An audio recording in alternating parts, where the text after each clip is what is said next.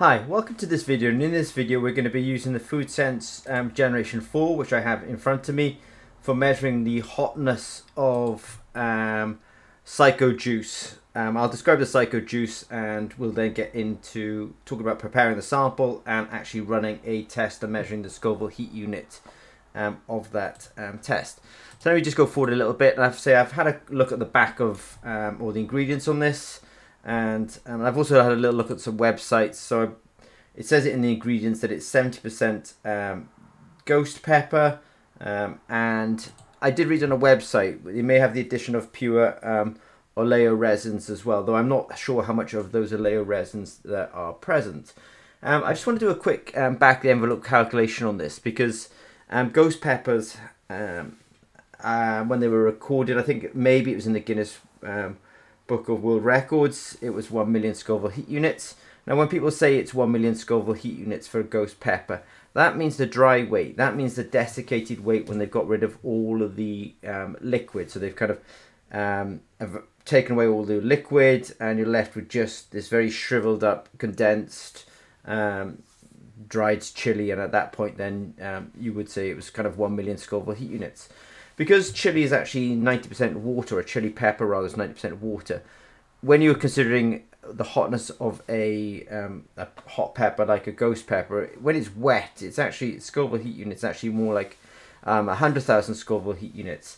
This is very approximate, but you know, approximately that would mean that if you just took those chilies, blended them up, and the final solution was 70% of those chilies, then and without any kind of removal of any further liquid, then you may expect to have a Scoville heat unit of about 70,000 Scoville heat units.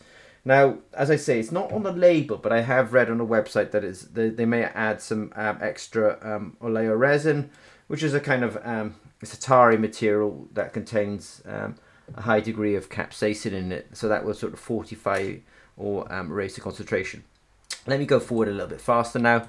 And just say that we described the dry weight. The fact is the wet weight Scoville heat unit is about 1/10 of the dry weight.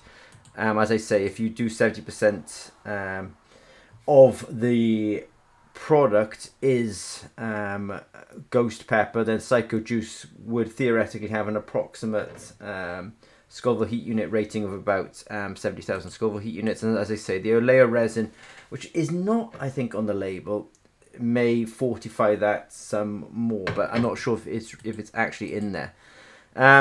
In order to prepare the sample, I originally took 0.1 grams of the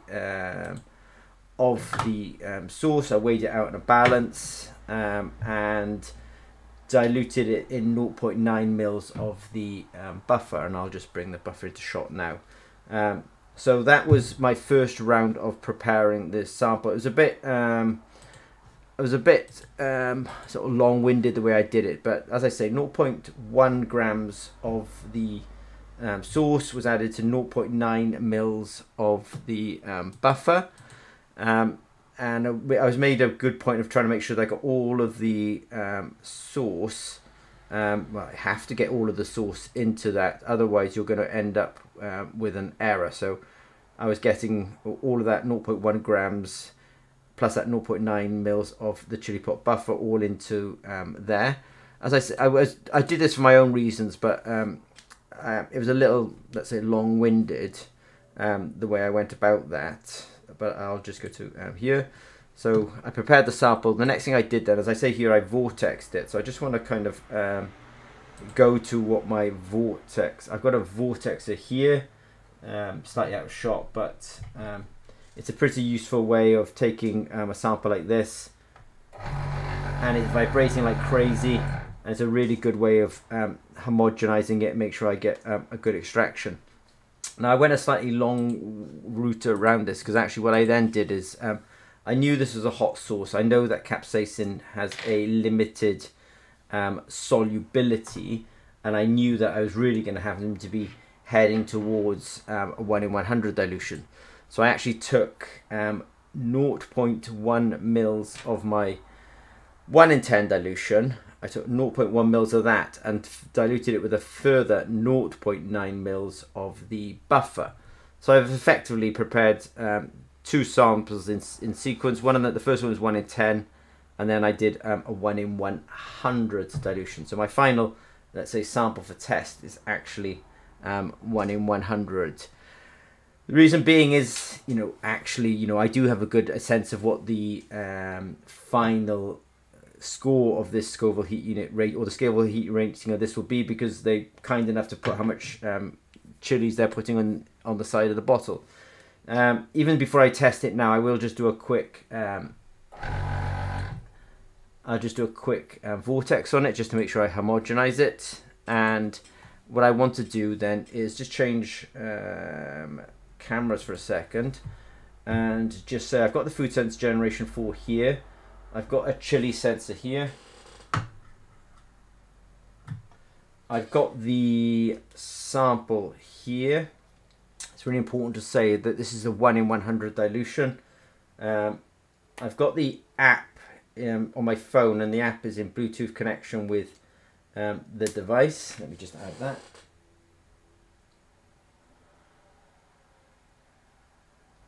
Right, so sample's on there, and I'm just going to go essentially at this point. I've got a little button on my app which says go to assay.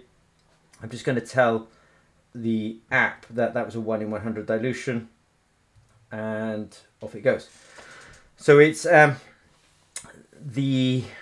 can just about see some flashing here. This is because there's an LED bar here which is guiding the user experience and flashing to tell me that the assay is running, but that's also, I also know it's running because it's also running on my phone at the same time. So it will give me a result, let's say pretty shortly. Here it comes, 3, 2 and 1, and I've got a score of 44,500 Scoville heat units. Now what's nice about that as well is if I go done, so just note that was 44,500. So you can see it's pretty quick to be able to actually run an assay on that particular device. So what I also want to do as well then is just go to my screen, because every time we do